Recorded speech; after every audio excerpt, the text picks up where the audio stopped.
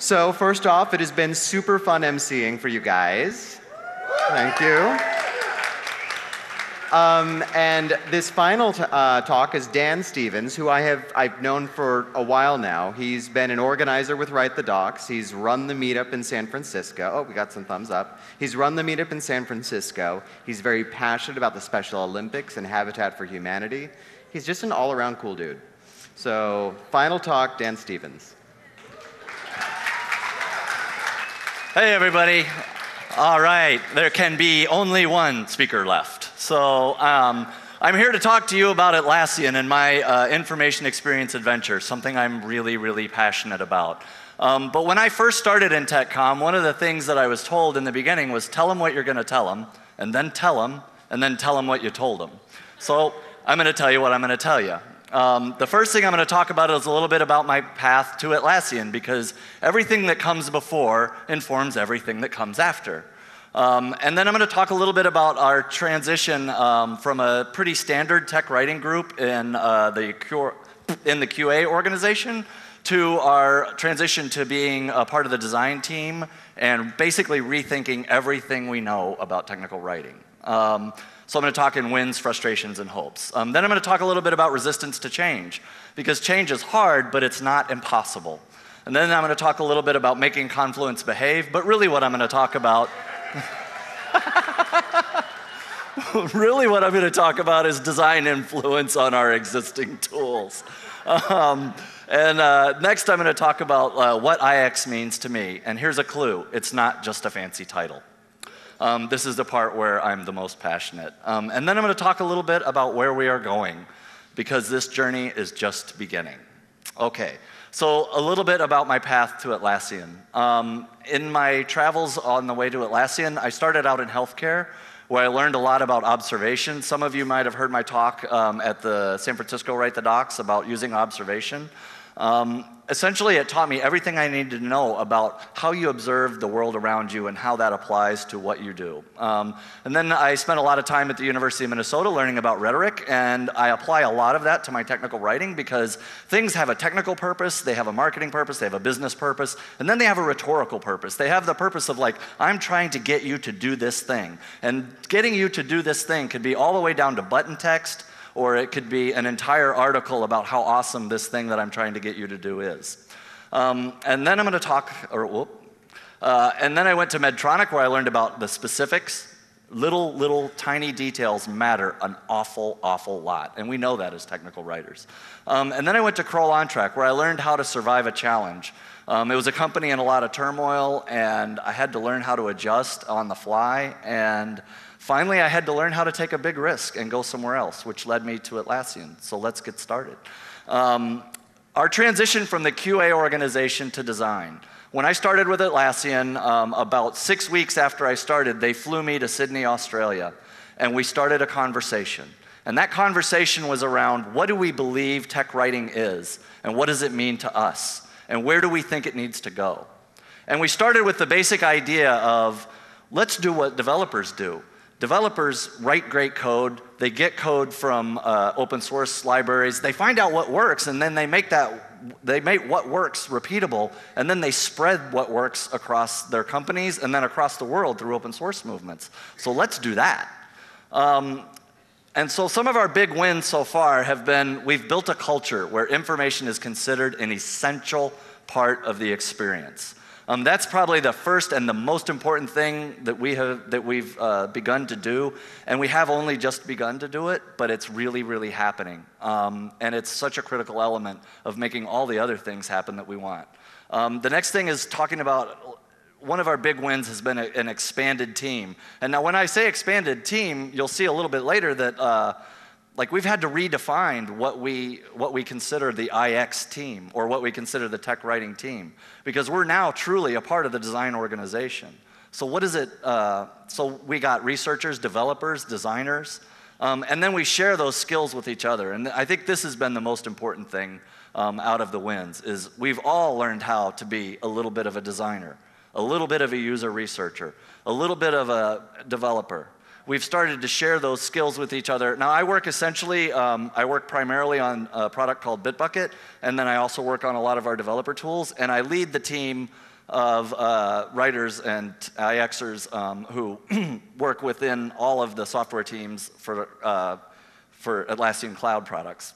We just reorged, so I'm having to rethink that a little. Some of the frustrations.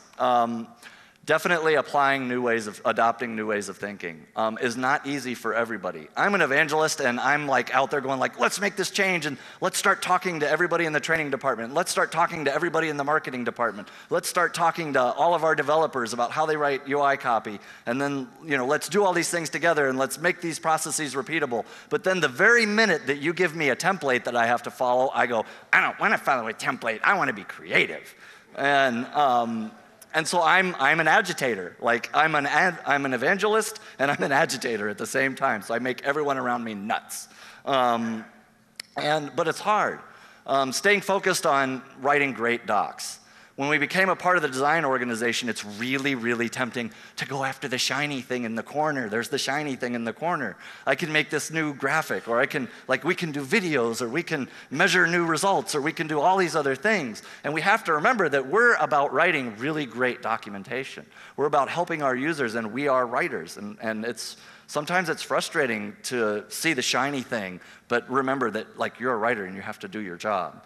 And then what does it mean to be our team? Our team kind of dissipated because we became a part of the design organization, and we each work on different products as a part of the product team, and we're a fully integrated part of our dev teams. And so is there an IX team left? And there is. But it just means something different now. And what we've decided, what we're starting to land on is that IX is a craft within the design organization. And that actually has turned out to be a big win. And I'll talk a little bit about that. Hopes. This is one of the terrible slides. It's got way too many words on it. Everyone who delivers, our hope is that everyone who delivers information in any way throughout Atlassian, throughout every product, in every way that a customer experiences information, they're telling the same story. And that's my big hope. That information is thought about as a part of in every way that it impacts, it's thought about as a part of the experience. So if you're writing some UI copy, you're thinking about that as a part of the information experience, and that should connect to the marketing copy, and it should connect to the blog post, and it should connect to, or the reverse should be true, and the blog post should connect to the UI copy, which connects to the support doc, which connects to the blog post, to the marketing copy. All of these things should connect, and that is how a customer experiences information with our entire universe. That we combine design, research, data analytics, and great tech writing. And I think we're winning on that. We're already making a lot of progress, and I'll talk a little bit about that as we go forward. And then finally, the penultimate hope is we deliver amazing information experiences in exactly the right place, in exactly the right time, and in exactly the right manner. And that's so important. One of the things I've always believed as my career has grown, and I've gone through all these different places, is it's most important to solve the problem as close to where the problem exists so that it's no longer a problem. And if we do that, we're winning. So resistance to change. Change is hard, but it's not impossible. One of the things I think I've learned over my career is that we stay stuck in patterns. We get used to a particular way of doing things, and we start to think that's how you do this thing. And so it starts to become really, really hard to not do this thing that way. And so how do you change that? Well, I believe you stage change. You make it so that we're going to change this part of this thing now, and then we're going to change this next section later, and then we're going to do this next thing. So we're going to start investigating all the different things that we can do with Confluence, and then maybe we're going to do some research around other tools, and then we're going to maybe use these other tools here and these other tools and Confluence there. And so each stage of the change happens predictably, and it comes along, but you have to do it purposefully. Because if you stage a change and then you have this indecision moment between stage 1 and stage 2, that's a stopper. If it's not broken, why are we fixing it? So you have to constantly remind people of the value of what you're doing. You have to constantly say, we're doing this for a purpose, we're doing this for a reason, we're reaching for this big, hairy, audacious goal. And then finally, I don't think I can do that. A lot of people don't want to be UI copywriters. They're really great technical writers. They do great jobs like writing in-depth content that's clear, concise, well-written, and they're just like, they get to UI copy and they kind of freak out a little. And so enhance those people. Those people are valuable. Like, they're valuable, they matter, and like, make sure like you're enhancing their skills, and then bring them into the design meetings and make them less afraid, and get them to do some card sorting even if they're uncomfortable. Get them to talk up at design sparring even if they're uncomfortable. Like, enhance their skills a little bit at a time, but make sure to give everyone some cake. Give everyone something that they're passionate about doing. When I bring a new member onto my team, one of the first things I ask them is, do you have something you're working on that you feel passionate about, that you love, that when you wake up and you think like, I'm gonna work on this thing today, they're excited, you're excited and ready to do that. And if they say no, then we find them something. And we don't make it just an ethereal thing like you have this 20% to work on. No, you make it a priority. You make sure that that is a thing they are working on. They are actively working on. It's a part of their backlog. It's a part of their regular work. They follow through with their OKRs. Because if it's just this ethereal thing, it starts to look like, well, I've got my backlog and I just can't do that. Okay, so making Confluence behave. This isn't going to be a tools talk, so bear with me. Design influence, one of the things that design has helped us do is rethink the way that we think about documentation. We've been using Confluence now for quite a few years to deliver all of our documentation. And it's done a great job. It's an effective tool. Anybody can contribute to it. It is still a wiki-style contribution model, and so it makes it super easy for everyone to contribute to. But it looks like this. And so design has helped us really think about, because we want to influence the rest of the company, we had to start by influencing ourselves. And so design helped us get from that to this. A much more clear, crisp, better use of white space, better use of color balancing. And then the other thing that you'll see here is we use all of our own AGG elements, all of our own Atlassian design guideline elements for callouts, for warnings, for everything else. It's the same you'll see in our docs as you'll see in our software. And that's a big part of us beginning this process to influence the rest of the company. So that when we say, like, we think the basic information message should be formatted in X way, like, we can show, like, we do that already in our docs, and then we can influence the ADG writ large, so that what the company produces as a design guideline also includes all of IX's influence. And we did that using this, scroll viewport. We also customed our CSS, and we did some other tweaks. But one of the things that we've really started to learn, so we do all of our developer docs, not all, we do Bitbucket Connect is a documentation set I work on, and we write Bitbucket Connect in Markdown using a harp transition, and then we port that into a Confluence instance as a static site. So we do a lot of hammering and chiseling. And what I've come to believe is that you connect, you integrate, and you develop. First, you connect. You connect with the people who are already building things on your platform that make your platform do the thing you want it to do, right? You connect with your own vendors. They're already doing amazing things for your own customer. Like, use them. And so we work a lot with K15. We use their scroll viewport, scroll versions, scroll this, scroll that, scroll the other thing. We use a lot of their products. We work with several other other plugin developers. And then we integrate with tools that'll make us better. So things like Optimizely and Google Analytics, of course, and all these other research. And so we've integrated with Navalytics to do hotspot tracking and watch people as they're using our site to understand how they navigate through our site and get better research data. And then finally, we do some of our own development because we make Confluence. So when we find something new that really works, we work with our developers to first to dog food that on our staging instance and move it over just like anything else. And several of those things have become features.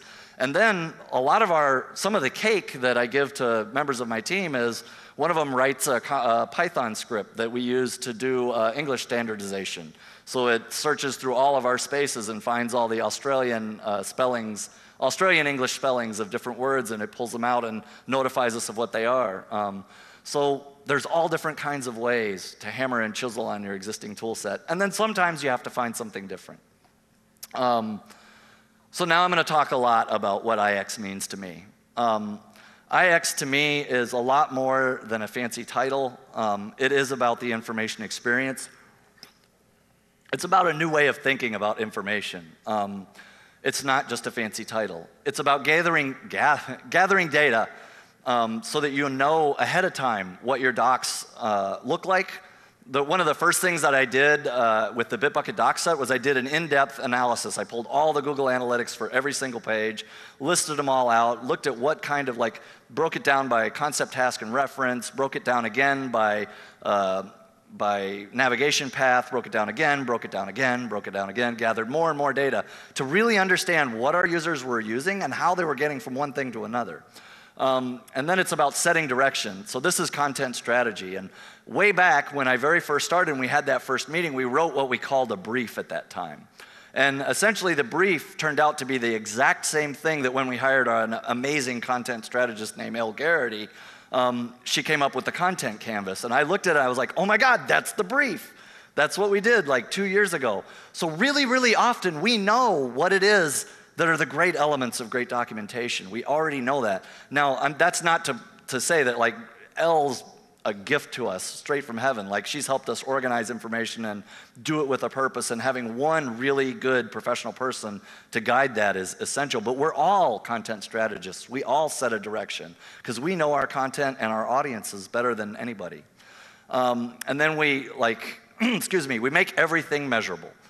To the extent that it's possible, we want to know how they came to our docs. Did they come from this link in the UI? How many times did this link in the UI get clicked? How are they navigating through it? Who uses our tutorials and how? Make everything measurable. And then, of course, it's about writing for platforms. We just now released our very first mobile app at Atlas Camp, our developer conference. And so we have a whole team of people learning how to write for platforms and learning how to write for mobile. And we have an IX core group that does research and starts looking at all the different examples of mobile writing and how we're going to make that happen for us. And the next thing we do is we work like designers. We do card sorting, we do sparring. One of the great things that I've had to learn how to do is be a team lead in San Francisco, managing people in Austin and Sydney, and then spar that content. And so what we do is we have a live meeting, and we use a Confluence instance, and we do inline comments. And so you make your deep dive comments on the thing, and then we all get together and we spar, and everybody chooses one thing about that doc that they want to point out. And so we go around the room and everybody says what that one thing is, whether it's a good thing or a negative thing. And we take that feedback and we engage with each other, and it's amazing how much better you can make your documentation and how we share with each other. And finally, and I think this is the most important thing, we connect stories. We connect things to each other. We connect the Get Right site to how we write the Git tutorials for Bitbucket, to how we write the Git tutorials for SourceTree, to how we share information across from marketing, to when Tim Pedersen, one of our amazing developer advocates, writes a new blog post about how to do branching, we start right away on a tutorial about how to do branching based on that blog post. So that we're starting, and this journey is just beginning, so we're just starting this process, but we connect everything. So that when you come to any part of information about any product of ours, our goal is you always feel at home. You always feel like, oh, I'm at Atlassian, and I'm going to learn this thing, or this is going to help me. And that's always your experience with information. And then it also happens that you have to work with every other team. So our IX teams work with everybody. We work with the marketing teams to help understand how, just recently I helped with a redo of Bitbucket's homepage.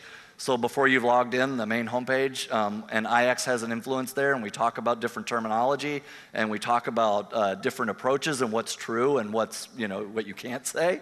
And it's a great relationship. Now, we don't do marketing. We don't write the marketing copy. We're not in this to take over the world. We're in this to influence the world and to connect things. And so we also work with our product teams, of course. It's a little bit I love, everybody here has talked about, making your docs a product. And so for us, our docs are a part of the product. It's directly a part of the product. It's like when you develop a feature, you're developing documentation at the same time. The docs are still their own product, but we really look at it like a holistic part of the experience. And then we work with our design teams, of course, because we are a part of our design team. But there's a little bit of a breakdown between the two, because the designers have the final say on certain aspects, and we have final say on other aspects. And so far, that's actually been working out. And of course, we work with our engineering teams. Excuse me. Most of us are writers. Like, we're writers at our heart. And that's a good thing. Even when we're not acting like writers, because very often we have to act like data scientists, or we have to act like support engineers, or we have to act like content strategists, or we have to act like designers, or we have to act like and think like product managers, or we have to act like and think like engineers, or, and it goes on, because we're beginning to make these connections. One of the things, like even all the way back at IBM, one of the first things I noticed as a technical writer was that my badge got me into almost every office. And I was like, that's kind of weird. Why does my badge get me into like all these different secured places? And then I started to think about that, and I started to connect it to the fact that like we're connected to everybody. So information, what IX is to me, information is critical to the user experience. The information experience includes everything needed to understand, support, market, and use that product. It includes everything. Every way that a user experiences information is a part of the information experience. And so that's what IX means to me. So where is Atlassian going with this? We want to influence all the things. This is the only really cute GIF I had, I think. And it's not even a GIF. We want to influence everything. We don't want to take over the world. God knows we don't want that. But we want to influence things. We want to connect marketing to support. And we want to connect product to design. And we want to connect all these things, and brand and everybody. And so what we're doing is we've created an IX toolkit that the whole company can use. And it includes things like the ADG. Now IX is a major contributor to Atlassian's design guidelines. We've contributed to the word list, we've contributed to how messaging works, we've contributed to how UI copy is structured. We are beginning to work on putting all the placeholder text into all the examples, so that when you download the Atlassian user interface pack, like you have all of the IX examples in there. And then we also went a little bit further, and we created a content guideline and a content model and a voice and tone and product management and all about Viewport and how we're making Confluence do all these different things. And we share that with the whole company. One of the biggest wins I think we've had over the last year was influencing the Atlassian design guidelines. So that when we say design an Atlassian experience, you're also getting the information experience as a part of that education. So if you go to design.atlassian.com, like, you'll get this. We created a voice and tone card that I wish I'd have brought physical cards with me. These are physical cards that we hand out to everybody. So anybody who's writing copy, they can look and see what a blank slate should contain, what its purpose is. And then they'll get some really good examples of what good blank slate text looks like. And we share that kind of stuff with the rest of the company. And that's how we begin to influence, and we build partnerships, and we make those connections. It's an amazing journey. And so when you know it's working is in a thing like Design Week. Every year, Atlassian puts on a big internal conference for all of its design team. And this year, IX was involved. And IX did about 1/3 of the presentations. And so I ran a panel on managing content like code. And in our panel, we had a developer, an IXer, a DevDocs lead, and another IXer. And we talked, and all of the designers came. Like every IX workshop that we gave was fully attended by designers and developers, and they were engaged and interested, and it was amazing. And it just showed that IX and design are now in love.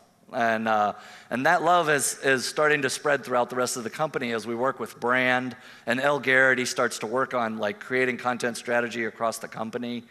And of course, we all get together in our smaller teams and we have some fun. Amazing things don't happen individually. Amazing things happen in teams. This is my team. I couldn't do very much without these people. These people make me look good every single day. And each one of them contributes to the amazing Atlassian information experience. We gather together and we talk with our product designers and we meet with our engineers and we meet with our marketing teams.